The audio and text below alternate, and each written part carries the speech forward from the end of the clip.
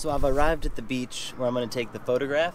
It doesn't really have a name. I just kind of randomly park on the side of the road, and then I'll kind of hike down to the beach and try and find a composition.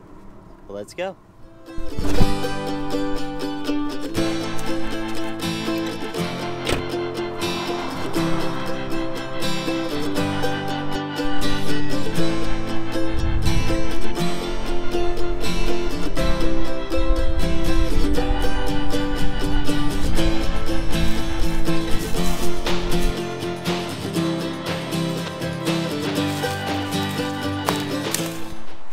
That's what is great about up here, like in northern Queensland, because it's not very populated.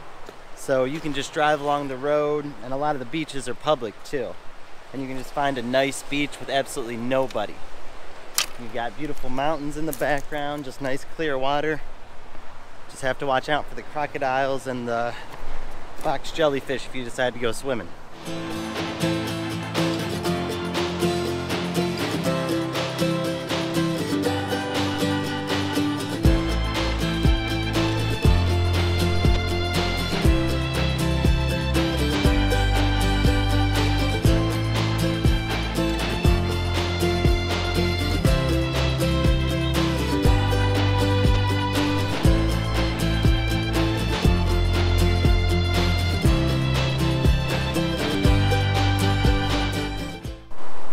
Now, I was actually at this spot about a week ago, but I came here with the intention to photograph the mountains way over there.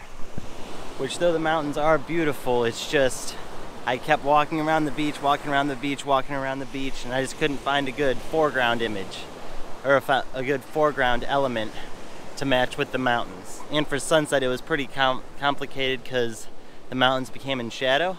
But as I was hiking back, I found this spot here. And just when the sun was setting, the light was kind of glowing off the ocean, and there was no light on the scene, but it didn't really matter because the sky was just illuminated in beautiful pink and purple hues. But I didn't really have time to find a good composition and set up my camera because it was already past sunset. So today I'm a little bit earlier. It's about a half hour before sunset. So I'm going to try and find a nice simple composition, set up, and then just wait.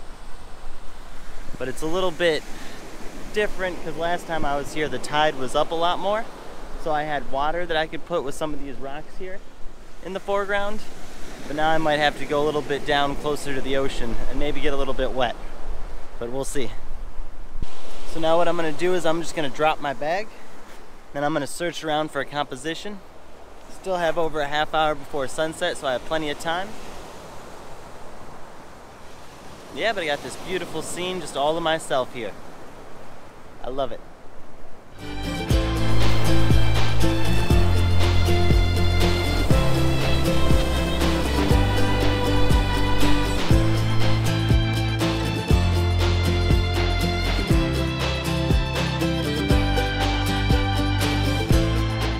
So I've got my camera all set up here. What I'm using for a composition is I have this rock in the right of the foreground.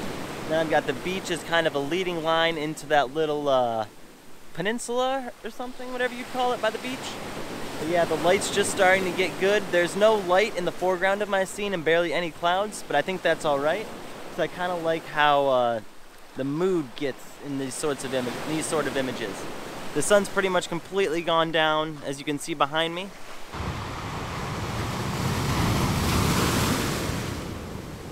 So I'm using a 10-stop filter. It's just a Hoya screw-on filter. So what the 10-stop filter is going to do is turn all this water just silky smooth. So it'll just look almost like ghost water, if that's what you want to call it. But I'm just waiting a little bit more for the sun to go down and the sky to get illuminated, because with no light in the scene, just the light from the sky, it'll become a little bit more balanced. Because right now the sky's a little bit too bright and the trees are a little bit too dark. So when I wait a bit for the sky to really get a nice, peaceful, kind of purplish, pinkish hue, then I'll be able to do a long exposure and get the greens, the colors on the trees, and the color on the sky all in one image. So I'm at f11. I'm focusing on the rock in the foreground, ISO 100. Then I'm using the bulb for my shutter speed because I'm using the cable release here. Ooh, the water's coming pretty close.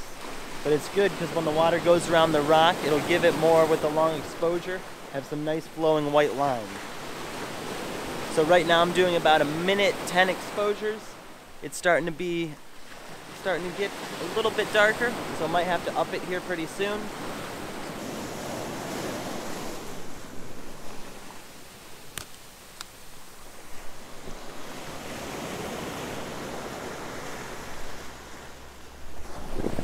Doesn't look too bad. Still a little unbalanced though.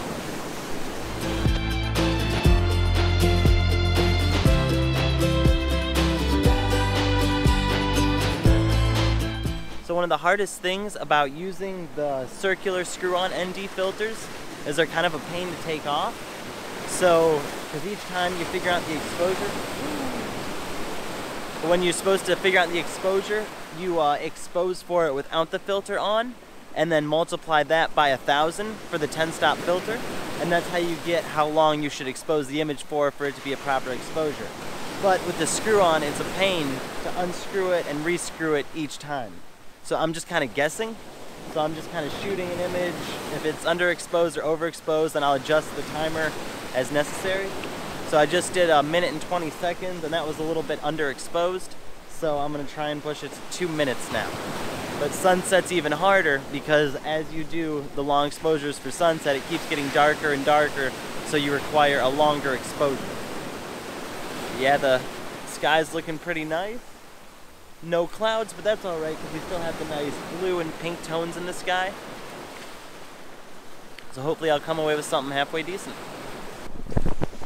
And another challenge about shooting with a tripod in the sand is that when the water comes up and gets underneath the tripod, it can sink it, so causing a little bit of motion shake, which that's the problem I just had with my last image I took. Ooh, the sky's really looking nice now. I think it might be about at the peak so far. So I'm doing a 2-minute, 10-second exposure.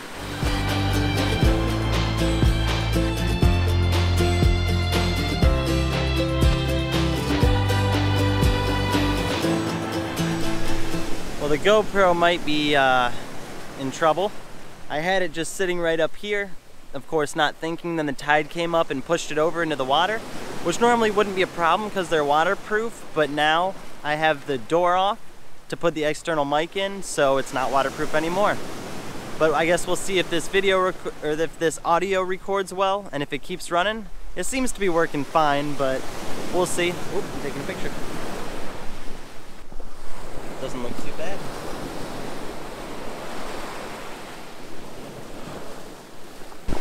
So now it's getting real dark, but there's still some color in the sky, so I'm gonna do a 3-minute, 10-second exposure, and then I'll probably call it quits for today.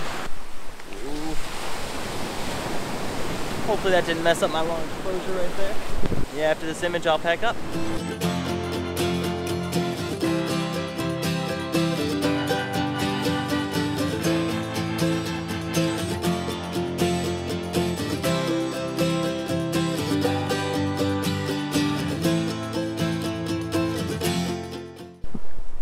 Alright, well I think that was pretty successful. The GoPro seems to be working fine.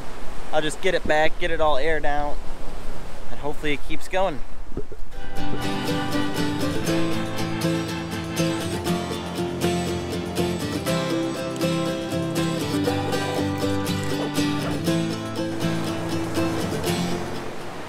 And then that sums it up for today. I think it was a pretty successful shoot.